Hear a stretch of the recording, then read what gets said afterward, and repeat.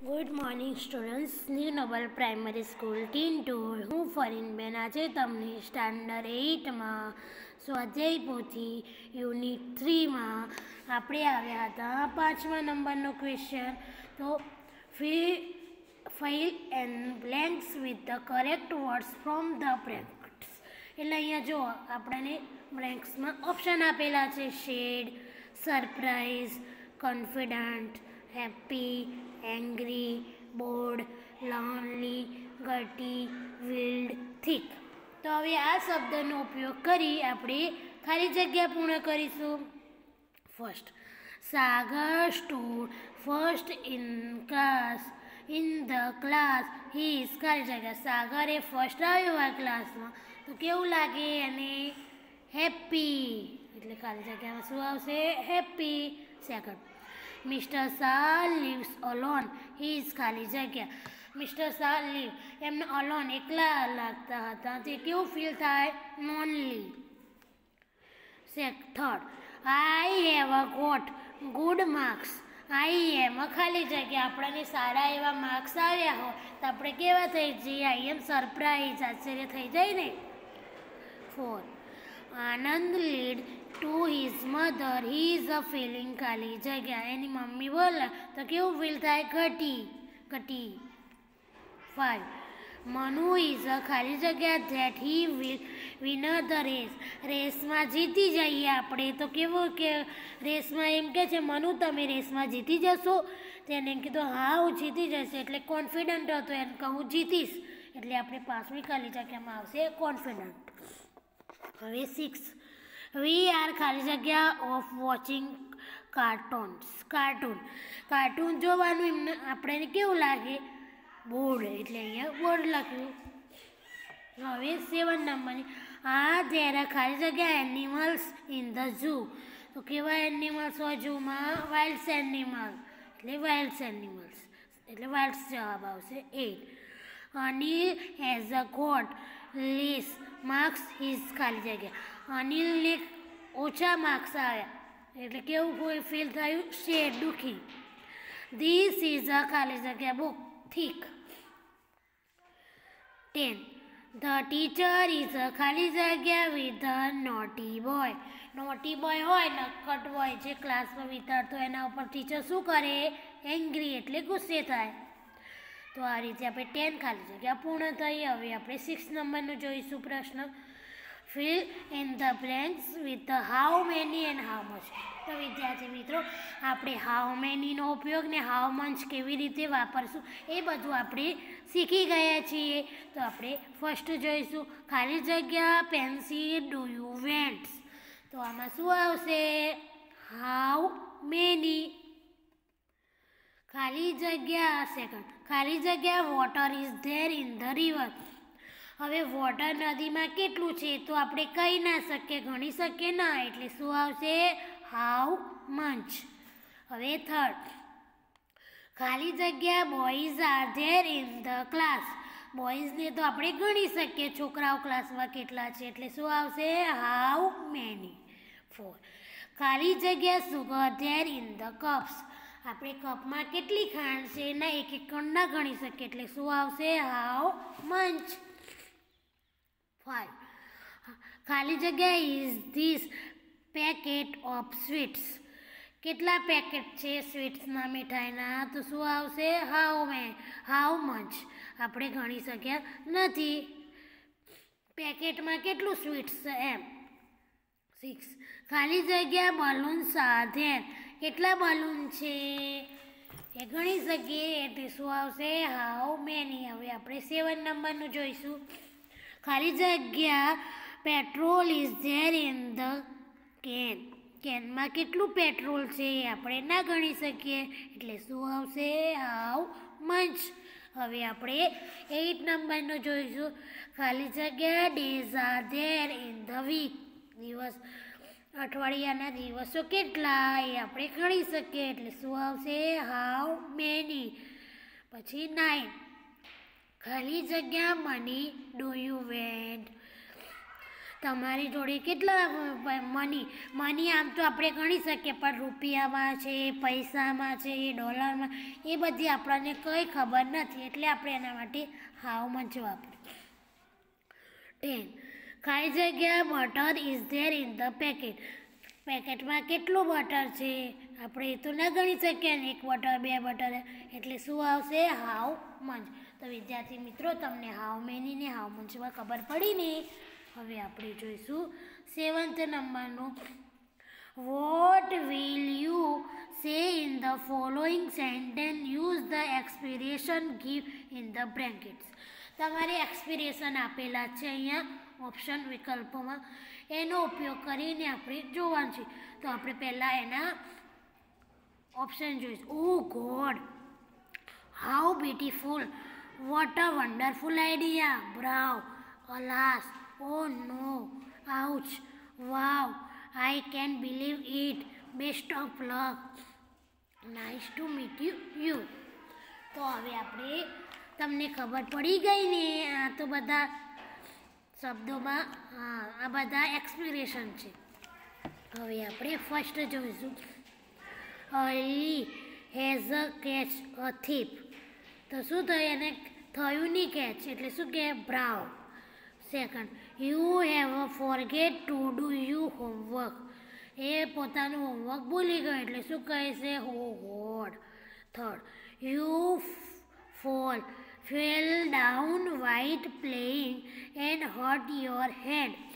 તમે રમતા હતા અને તમારા હાથમાં વાગ્યું, અડી ગયું, કંઈક વાગી ગયું, તો શું કહેશો? આઉચ.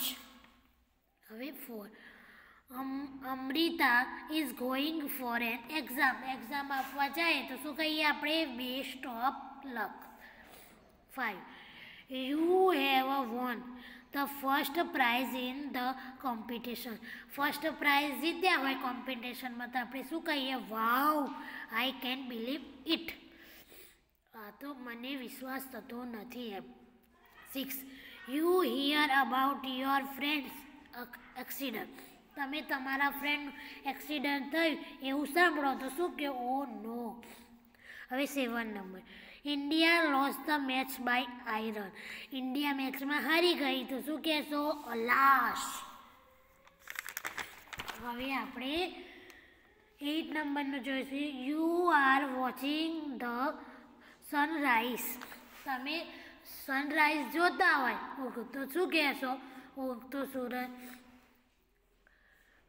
તો શું કહેશો? સૂરજને જોઈને જોતા હોય ત્યારે, સનરાઈઝને જોતા હોય તો શું કહેવાય? તમને બહુ એનું દ્રશ્ય, કુદરતી દ્રશ્ય જોવાનું સારું લાગે સનરાઈઝનું, એટલે આપણે શું કહેશું? How beautiful. 9, your father introduction you to his friend. તમારા પપ્પા એમના મિત્ર જોડે તમારું ઇન્ટ્રોડક્શન કરાવે, ઓળખાણ, તો શું કહેશો? Nice to meet you. હવે 10 number. Mother has give you a good suggestion. Mummy તમને સારું એવું સજેશન આપે તો શું કહેશો? સલાહ આપે તો તમે શું કહેશો? What a wonderful idea. તો વિદ્યાર્થી મિત્રો, તમને આમાં ખબર પડી ને એક્સપ્રેશનમાં? હવે આપણે જોઈશું 8. Write the following dialogues. હવે આપણે ડાયલોગ્સ જોવાના છે, સંવાદ. First, Anju is going to market. Raj ask him to buy 1 kg tea for him. તો આપણે આ ડાયલોગ્સમાં માર્કેટમાં ગયો છે અને રાજે તેને 1 કિલો ખાંડ મંગાવી છે, એ ડાયલોગ આપણે અહીંયા પૂર્ણ કરવાનો છે. તો આપણે જોઈશું. રાજ સે, where are you going Anju. તમે ક્યાં જઈ રહ્યા છો? એવું રાજે પૂછ્યું અંજુને. પછી અંજુએ શું કહ્યું? આપણે ઉપર આપેલું છે, જોયું. અંજુ, આઈ am going to the market. હું માર્કેટમાં જઈ રહ્યો છું. રાજ, will you bring some T for me. શું તું મારા ચા ખરીદી લઈશ? Anju, why not, how much. શા માટે નહીં? કેટલી લાવવાની છે? પછી રાજે કહ્યું. રાજ છે, 1 kg પ્લીઝ. મારે 1 કિલો લાવવાની છે, મહેરબાની કરીને. અંજુ છે, સી યુ ચોક્કસ સી યુ બાય એમ હું જાઉં છું એમ. Second, Meeta is going to the market. Gita ask her to buy some vegetable, 500 grams brinjal and 1 kg potatoes. આ તમને અહીંયા આપેલા જ છે સંવાદોમાં લખવા માટેના ઓપ્શન. અહીંયા આપણે જોઈને કઈ જગ્યાએ કયો સેટ થાય છે એ પ્રમાણે લખવાનું છે. તો ગીતા સે હાય Meeta where are you going. મીતાને કહે છે હાય વેર આર યુ ગોઈંગ, તું ક્યાં જાય છે? મીતાએ કહે આઈ એમ ગોઈંગ ટુ માર્કેટ, હું માર્કેટમાં જાઉં છું. ગીતા સે will you bring some vegetable for me, શું તું મારા માટે શાકભાજી ખરીદીશ લાવીશ એમ. Meeta yes what do you went, હા તમારે શું લાવવાનું છે? ગીતા સે I went to 500 gram brinjal and 1 kg potato, મારે 500 ગ્રામ રીંગણ લાવવાના છે અને 1 કિલો બટાકા લાવવાના છે. મિતા શ્યોર બાય, એને કીધું હા હું લેતી આવીશ બાય એમ. શ્યોર બાય, હા લાવીશ બાય એમ. જોઈએ હું માર્કેટમાં જઉં છું. હવે આપણે 3rd નંબરનો ડાયલોગ જોઈશું. Neha is taking part in the eating competition. She is going to eat 12 ગુલાબ જાંબુ. આમને કોમ્પિટિશનમાં ભાગ લીધો હતો અને એમાં તે 12 ગુલાબજાંબુ ખાશે એવો આ ડાયલોગ છે. તો આપણે હવે ડાયલોગ જોઈશું. ભરત હાય Neha are you ready for eating competition. નેહાને કહે છે હાય તમે ઇટિંગ એટલે ખાવાના કોમ્પિટિશનમાં સ્પર્ધામાં તમે રેડી છો? નેહા યસ આઈ એમ, હા હું તૈયાર જ છું. ભરત what will you it, vote તમે એમાં શું ખાવાના છો? નેહા આઈ વિલ ઇટ અ ગુલાબજાંબુ, હું ગુલાબજાંબુ ખાવાની છું. ભરત how many gulab jamun can you it, તો કેટલા ગુલાબજાંબુ ખાઈશ? નેહા 12, હું 12 ખાઈશ એમ કે. Bharat what are you sure, શું તું ચોક્કસ ખાઈશ એમ? Neha yes I am sure, હા હું ખાઈશ એમ. Amit is taking parts in an eating competition. He is going to eat 10 mangoes.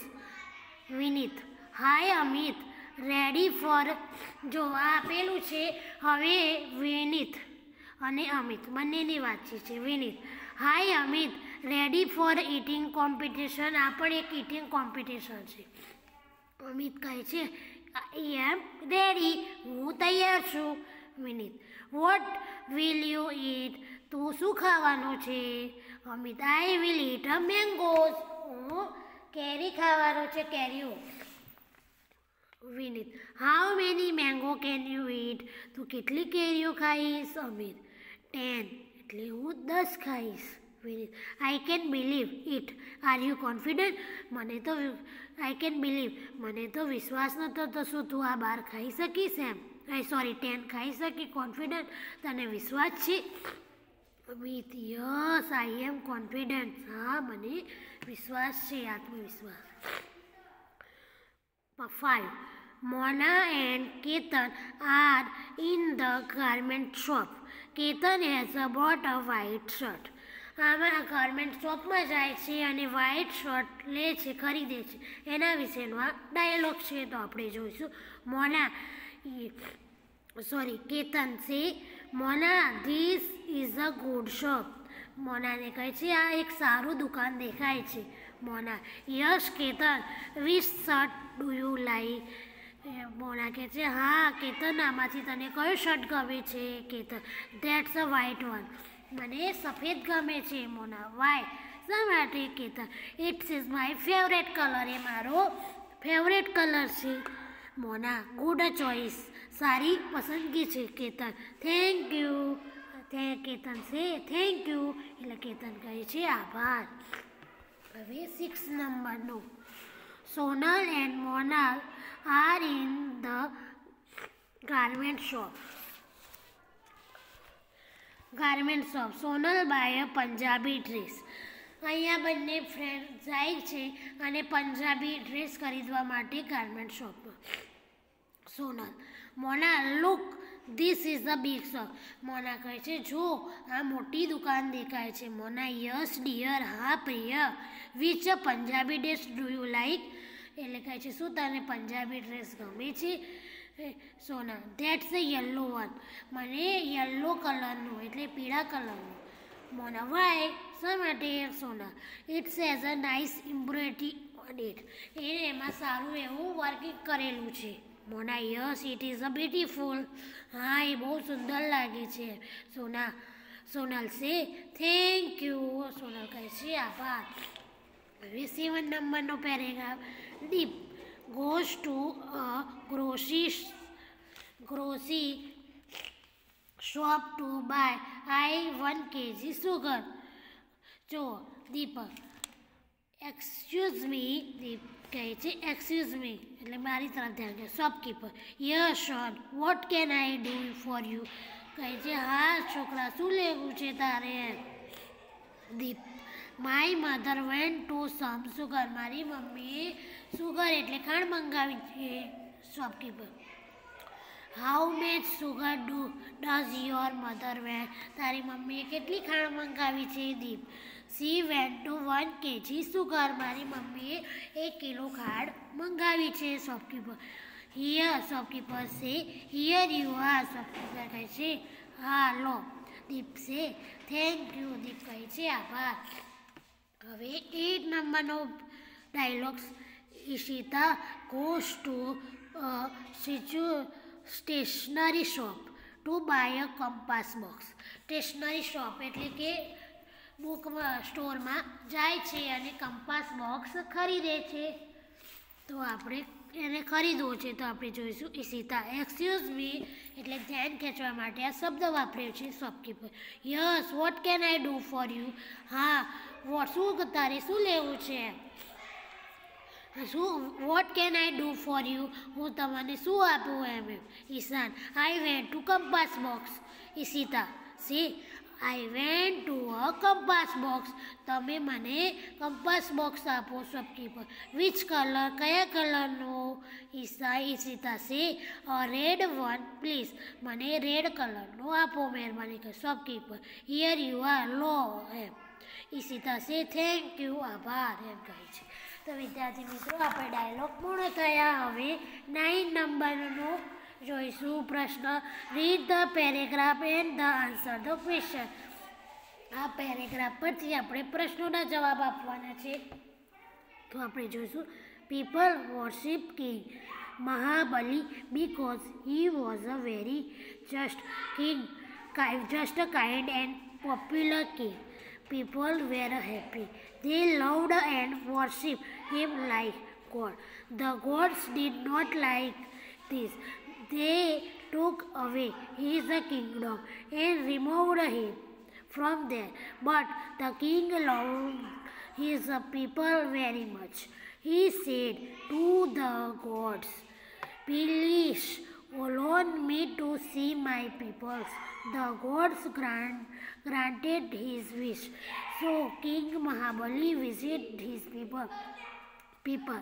Once in a year, people celebrate this visit as Onam. તો વિદ્યાર્થી મિત્રો આમાં પેરેગ્રાફમાં એવું કહે છે પીપલ વર્શિપ કિંગ મહાબલી. લોકો એ કિંગ મહાબલીની પૂજા કરે છે અને એક મોટા પોપ્યુલર કિંગ એટલે રાજા હતા. પીપલ એ ખુશ હતા. તેઓ વર્શિપ એ ગોડને પ્રાર્થના કરીને ગોડને કહેતા હતા કે તમે અમારું ડીડ નોટ લાઇક ધીસ. અમને આ ગમતું નથી. ટુ કે હવે કિંગડમ એન્ડ રિમૂવ અમારા રાજ્યને કંઈક કરો. But the king love people very much. રાજાને પણ એમના પીપલ પ્રત્યે હતું. He said to the gods please alone to me my people. એ કહે છે કે હું મારા લોકોથી હું દૂર થઈ જઈશ, તમે કંઈક કરો ભગવાન. ગોડ ગ્રાન્ટેડ વિશ. પછી ગોડને વિશ માગે છે. સો કિંગ મહાબલી વિઝિટ હિઝ પીપલ. પછી કિંગ મહાબલી એ પ્રસન્ન થાય છે. And 1 year people celebrate this. પછી લોકો સેલિબ્રેટ કરે છે અને વિઝિટ પછી ધીસ વિઝિટ એઝ ઓનમ. પછી તે ઓનમની વિઝિટ જાય છે જોવા માટે. તો વિદ્યાર્થી મિત્રો હવે આપણે આ પ્રશ્નો જોઈશું. What did the gods not like. ગોડને શું પસંદ નહોતું ભગવાનને, ગોડ્સને ભગવાનોને. તો the God did not like that people loved king મહાબલી. મહાબલીને પ્રેમ કરતા હતા and worship him like a God. એ મહાબલીને પ્રેમ કરતા હતા અને મહાબલીને ભગવાન સમજતા હતા. એ ગોડ્સને પસંદ ન હતું. Second, what did the gods do. ગોડને શું કામ કર્યું? તો ધ ગોડ ટોક અવે the Kingdom and remove him from there. રાજ્યનું કામ કર્યું ને એ. થર્ડ, કિંગ મહાબલી વોઝ ખાલી જગ્યા એન્ડ. તો king Mahabali was just a king and popular king. ખાલી મહાબલી તો એક રાજા જ હતા. હવે fourth, which word in the passage means અલોડ. અલોડ્સનો means શું થાય? Worship, granted, celebrate. તો ગ્રાન્ટેડ. હવે 5, people celebrate the king's visit as. કિંગ્સે ક્યાં વિઝિટ કરી? ઓનમ. એ અહીંયા આપણાને આપેલું છે. આ બધા જવાબો અહીંયા ફકરામાંથી જ હોય છે. તો વિદ્યાર્થી મિત્રો આ રીતે આપણે પૂર્ણ થયું. હવે આપણે સેકન્ડ પેરેગ્રાફ જોઈશું. The elephant is the largest mammal on the earth. His weight is about 4,989 kg. He eats grass, leaves, fruit and barks. He spends 16 hours a day for eating. He eats 224 kg of food per day. The adult male is called a bull. The adult female is called a cow. The baby elephant is called a calf. His eyes is poor. He can smell for 3 to 5 kilometers away.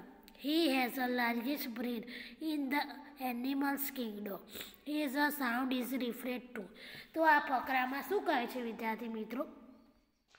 હાથી છે એ પૃથ્વી પરનું સૌથી મોટું પ્રાણી છે. એનું વજન 4,989 કિલોગ્રામનો હોય છે. તે ખોરાકમાં ઘાસ, પાંદડા, ફ્રૂટ અને વૃક્ષની છાલ ખાય છે. તે 16 કલાક ખાવામાં ગાળે છે અને તે એક દિવસનું 224 કિલોગ્રામ ખાઈ જાય છે. એનો મેલ હાથી હોય એને બુલ્સ કહે છે અને ફિમેલ હાથીને કાઉસ. ધ બેબી જે હાથીનો બેબીઝ થાય એને કાફ કહે છે. એની આંખો નબળી હોય છે. એને સ્મેલ સૂંઘવાની ક્ષમતા 3 થી 5 કિલોમીટર સુધીની હોય છે. He has the largest brain animal Kingdom. એ એક મોટું પ્રાણી હોય છે. His sound is referred two as a created pores below which is temperature. His life span is up to 70 years. The elephant trend is called a mahout. Elephant can hear by feeling the vibration in the ground with their feet. તો જો અહીંયા શું કહે છે? તે ટ્રમ્પિંગ કરે છે. જે ગરજના કઈ હાથીની સૂંઢ વડે એ. Is a life span of 70 years. એ 70 વર્ષની જિંદગી હોય છે તેને. The elephants train cold the Mahal. જે હાથી ઉપર બેસે ને માણસ એને મહોત કહે છે.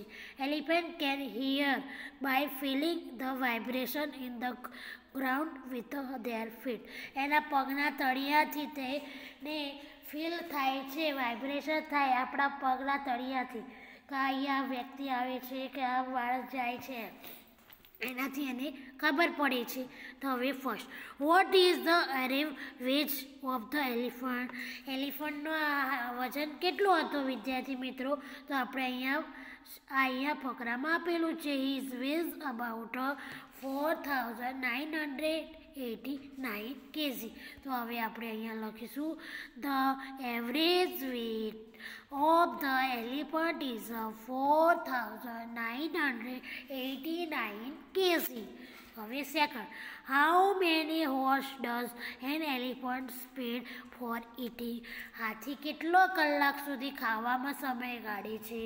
તો અહીંયા આપણને આપેલું છે, હી spend 60 horse a day four eating. તો આપણે અહીંયા લખીશું an elephant spend 60 horse a day four eating. હવે third, how much food does the elephant tech in a day? એક દિવસમાં કેટલું ખોરાક લે છે?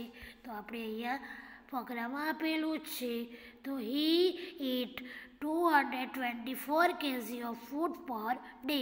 તો આપણે આમાં જવાબમાં લખીશું an elephant tax 224 kg of food per day.